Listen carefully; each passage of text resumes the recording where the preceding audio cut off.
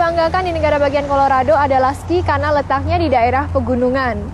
Dan saat ini saya sedang berada di depan Olympic Training Center Amerika yang melatih atlet untuk persiapan Olimpiade musim dingin yang diadakan setiap tahun. Yang berikutnya akan diadakan di Vancouver, Kanada, bulan Februari tahun 2010.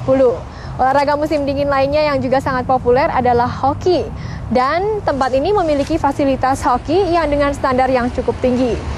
Bagaimana dengan mereka yang tinggal di daerah panas tapi menyukai hoki? Rupanya mereka tidak kehilangan akal seperti warga di Washington DC yang bermain street hockey. Hoki jalanan, inilah tren terkini di banyak kota Amerika dan Kanada. Jalan beraspal mulus adalah persyaratan mutlak untuk hoki jalanan. Olahraga ini banyak diminati warga perkotaan, seperti gym yang berlatih di dekat Gedung Putih Washington DC.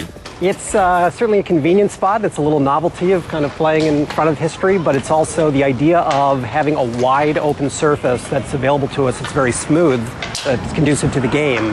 Jim dan kelompok hoki jalanannya berkumpul secara rutin di dekat kediaman Presiden Obama, yaitu Pennsylvania Avenue nomor 1600. Mungkin inilah titik terdekat di Gedung Putih yang bisa dicapai warga tanpa harus melewati pengamanan. It's the personal touch of the personal connection to the White House. I think it's been smashingly successful. The whole issue is the White House is a home and relates to the people. Well, now the park is full of people relaxing, as it was not. Selain mematuhi pakem-pakem hoki jalanan, pemain juga harus mematuhi peraturan dari Secret Service, badan intelijen yang bertugas menjaga presiden. Tak jarang mereka berurusan dengan bola yang meleset.